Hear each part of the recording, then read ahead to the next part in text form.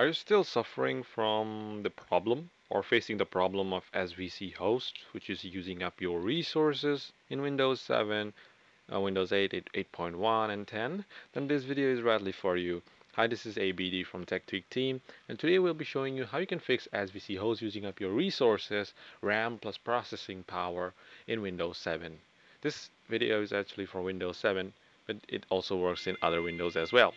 So this is basically caused by the Windows automatic update service. So you have to disable it to get that resource. So go to search and search for services, right? So after searching for it, a window will appear, and just scroll way down, and there you will find the automatic Windows update. Sorry, just startup type, hit it disabled, and hit the stop button. I have already stopped it, so it's not appearing.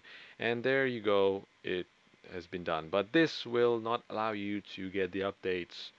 Uh, this is the problem with Windows, that when you enable Windows automatic update, it will make your computer slow. I don't know why it happens, but to get the updates, you just need to do the reverse of the process that I taught you.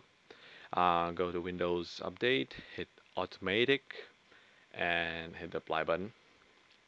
Oh, wait a second. Apply button, and then you hit Start, and there you go. Now you can go ahead and update your computer with all the latest updates. And yeah, that's about it. But let me just stop it right now. Okay. Um, yeah, you're done. Alright, that was it, guys. This is A.B.D signing out. Please hit the like button, comment, subscribe, and